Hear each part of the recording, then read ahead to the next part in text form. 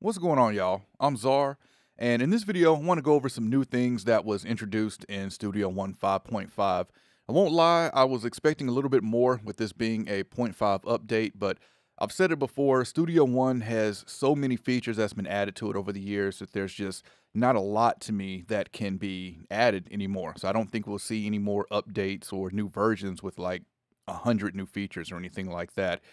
But 5.5 seems to focus heavily on the project page, which is a good thing because the project page certainly has felt neglected. I can't even remember the last time something new was added to the project page. So very happy to see all the improvements come to the product page for everything that was added for it. Now, in this video, I want to go over the three things that has been annoying in Studio One that PreSonus has now fixed in Studio One 5.5. And the first one is going to be copying pads in Impact. I was so happy to see this.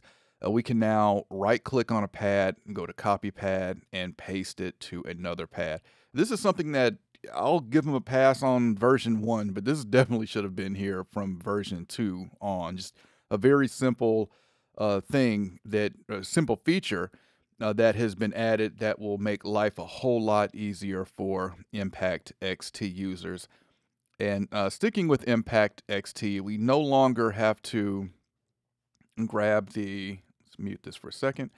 We no longer have to grab here to adjust these sample lengths. If you have a Atom SQ or a Atom, I have Atom, and you can now adjust these now from the Atom, which is very nice. It puts me back in the mind of using an MPC where I'm setting the sample length by turning the knob. So with the Atom, if you hold Shift and hit Select, Select will go white, and then the 4 encoders at the top. The first one is your sample start. Second one is your sample end. Third one is your zoom. And the fourth one is scroll. Let's see. There we go. The fourth one is scroll.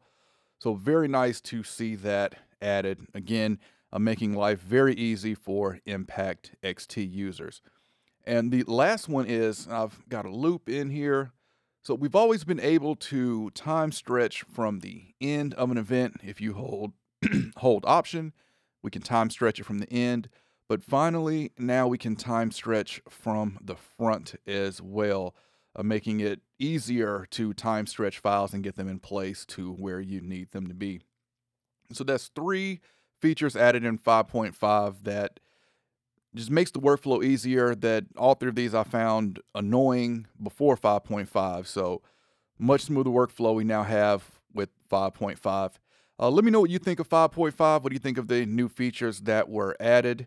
And, of course, this is a free update. If you have PreSonus Sphere, then just go and download it. Check your, help, and check for updates if it doesn't prompt you to update it from the start page.